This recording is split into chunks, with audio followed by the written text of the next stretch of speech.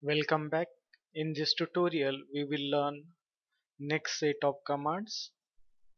Let's start with fillet. Click on fillet. Select the edge. Then select the type of fillet. I want constant radius. Then select the edge to which you want to apply the fillet and give the radius. If you want to view the preview, click on this full preview. So it will show the preview also. And click OK. The fillet will be created. Fillet, then select the edge you want to fillet. Then there is one more option is multiple radius fillet. If you click on it, you can give different radius for each fillet. Suppose I want it to be of 15 radius, so it is of 15 and it is of 10. And if I take one more line, you can change radius for this also. Suppose I want it 20. So in this way, using multiple fillet radius, you can give different radius value to each fillet. Then when we select the three edges, now here the portion is not properly merged. So if you want to merge this portion properly, then you can use the setback parameters. So click on this here, setback vertices, and select this vertices you want to merge. Then define the setback distances. Suppose for this, we'll just take it away. Suppose for this I want it to be 20. Then here I want 25, and here I want 20. So as per our setback distance, it has merged it properly, and it will create the fillet as per that.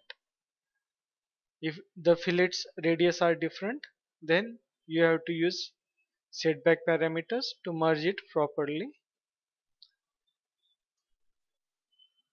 Then next is partial preview will show the partial preview. No preview will not show any preview. Full preview will show full preview. Then there is this tangent propagation. We will just cancel this. Right click, delete. Then clear selection. We will take only this vertical one. Okay, done. And again we will give fillet. Then we will select this line. If you see, if I selected this line, it selected the complete tangent edges. So that is possible because of this tangent propagation. If I remove this tick, so it will fillet only the single edge. And if you want to fillet complete edges, you have to take this tangent propagation. So then if we cancel this and click on this fillet option, so there is select through faces. Now if this tick is on, you can select behind edges also. The edges behind the solid object can also be selected very easily if this option is on. If I remove this option, I cannot select this edge. I can select this face directly, but I cannot select this edge. So you have to keep this on, so you don't have to orbit again and again to select the behind edges. In the same command you can select behind edges also.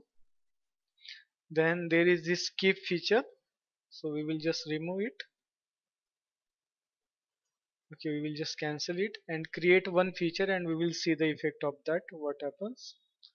We'll create one extruded boss base here.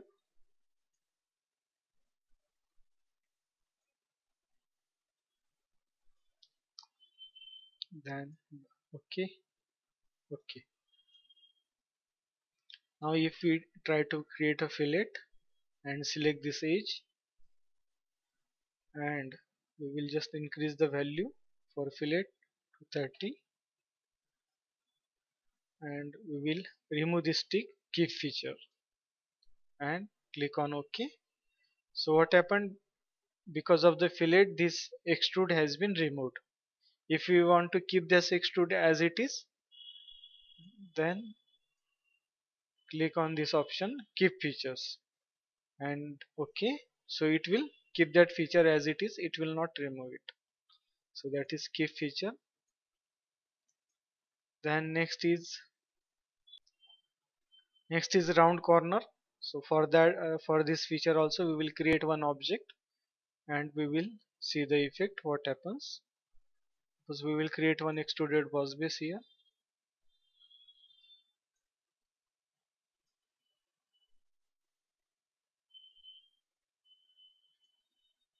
Done. Okay. Okay. Now if we try to fillet this fillet, and we will select this edge,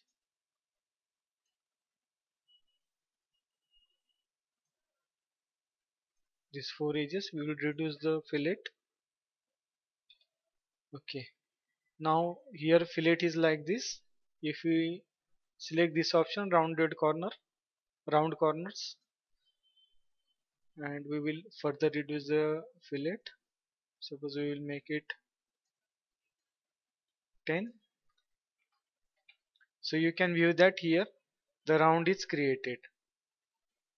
If we remove this round corner, so it will create the sharp edges, and if we take here it will create the round corners. So that is round corners option. Then next is this keep edge and keep surface. So for that we will clear the selection and we will select only this edge. Will increase the radius. If we click on this keep surface suppose, and OK, so it will keep that surface vertical as it is and it will make the fillet. If we select the keep surface and if we select the option keep edge, then it will keep the edge as it is and it will not disturb the surface. It will not change the surface. So in this way you can use this option of keep edge and keep surface, and default will normally uses the keep edges automatically. Then again fillet. Next fillet is variable radius fillet. Suppose I want to fillet here with variable radius. Click on variable radius, select the edge. Then by default you can give different radius at each corner. Suppose here I want it to be 20 and here I want it to be 10. So it has varied the radius to. Then from here you can define the rule for radius variation. If you choose smooth transition, so it will vary it smoothly, and if you click on straight transition it will take the straight lines for variation. Then if you want to define points in between, from here you can control. Here automatically 3 has come, so it has shown the 3 points in between.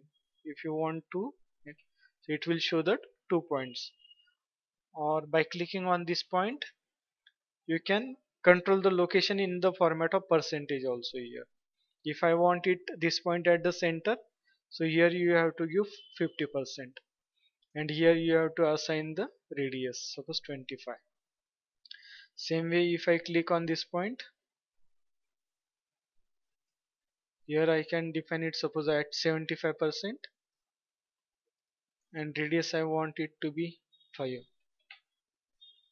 So in this way you can define the multiple points, as many points as you want for variable fillet. If you click on OK, it will create fillet like that. Again click on fillet. Next is face fillet. So before that we will remove this fillet, so we will able to see the face fillet properly, and we will remove this fillet also,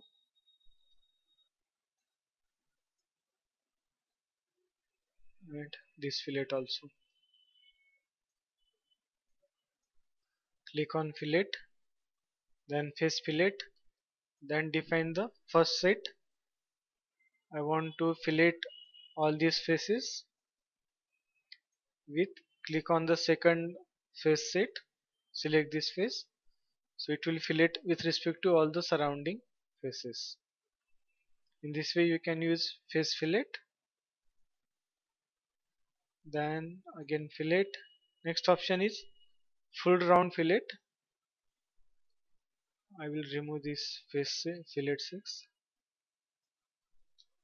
then again fillet, full round fillet, then I will select this as a first, then second, and click here, and third. So using these three faces it has created a perfect round. So in this way you can use full round fillet. So, so that is fillet. Next is chamfer. Then select the edge you want to chamfer. Then first option is angle distance. Specify here distance and the angle. How much angle you want and how much distance.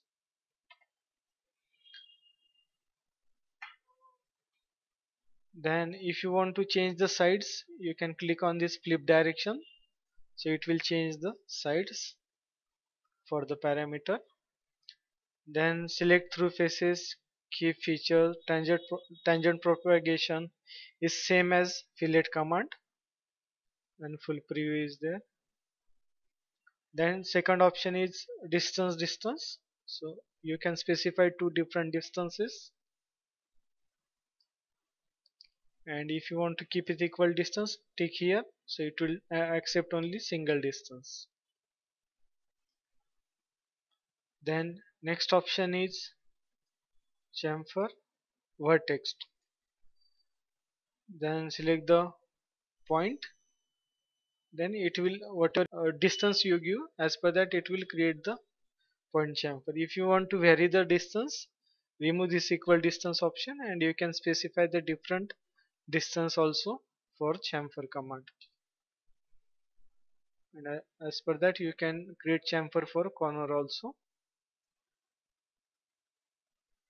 Then next option is we will planes, how to create planes. For complicated object we need extra planes. By default there are three planes are there, front, top and right.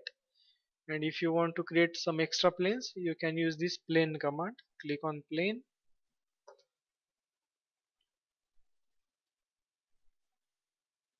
then select, I can make planes parallel to some faces.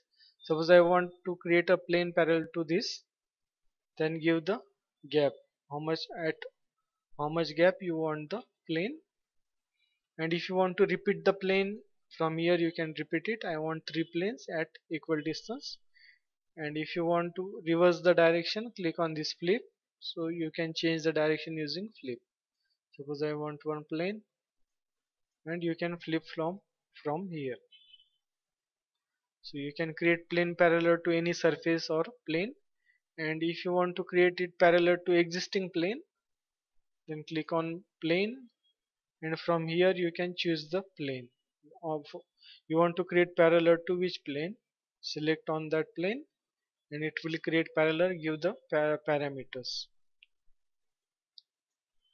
Then next again plane, you can create plane passing through two lines. Suppose I choose this line and this line, so it will create a plane passing through two lines. You can also create a plane making angle sum with desired surface. So click on plane. Suppose I want that plane to be passing through this line, so click on this line, then click on this surface and define the angle here. Click on this angle button, at angle, and specify the desired angle. So it will create plane at an angle to that plane.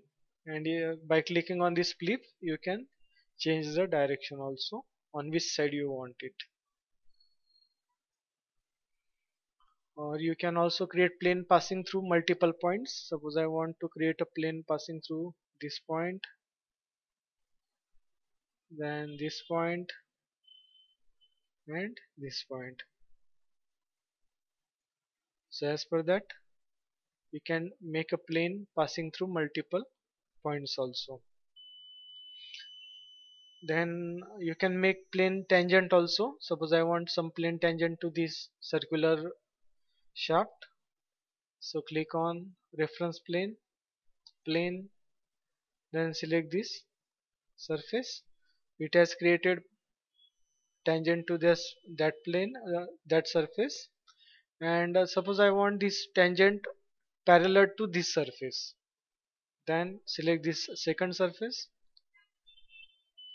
and into that define, if you want it perpendicular you can give it perpendicular, or if you want parallel make it parallel. So in this way you can make it parallel to that surface and tangent to this surface. Then if you want to make a plane passing through exactly between two surfaces, suppose I will just remove these planes,